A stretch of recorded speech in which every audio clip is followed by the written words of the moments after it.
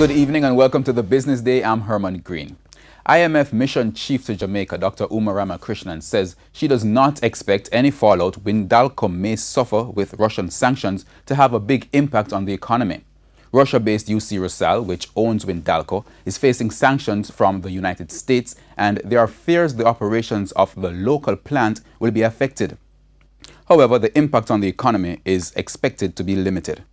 Of the three, and therefore in terms of impact on production, it should not have a big impact if Alpart continues to progress and the mining sector from Alpart continues to produce in the trajectory that it is expected to produce.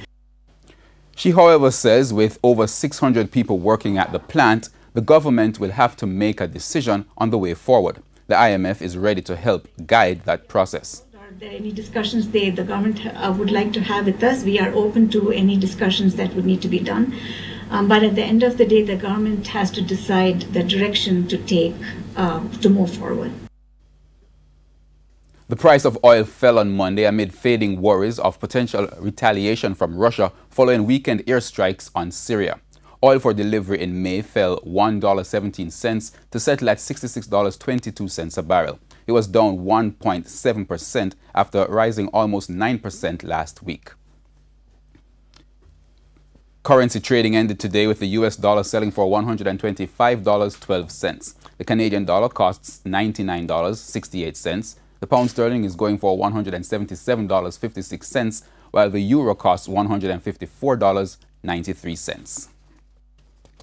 The JSE index lost 695 points today, while the junior market index lost 49. Stocks posting gains included Berger Paints, Derrimon Trading, Jetcon, Scotia Group, and VM Investments. Now on the losing end were 1834 Investments, Caribbean Cream, Consolidated Bakeries, General Accident, Jamaica Producers, KLE Group, Lasco Distributors, NCB Financial Group, Sagicor Group, and Wisynco Group.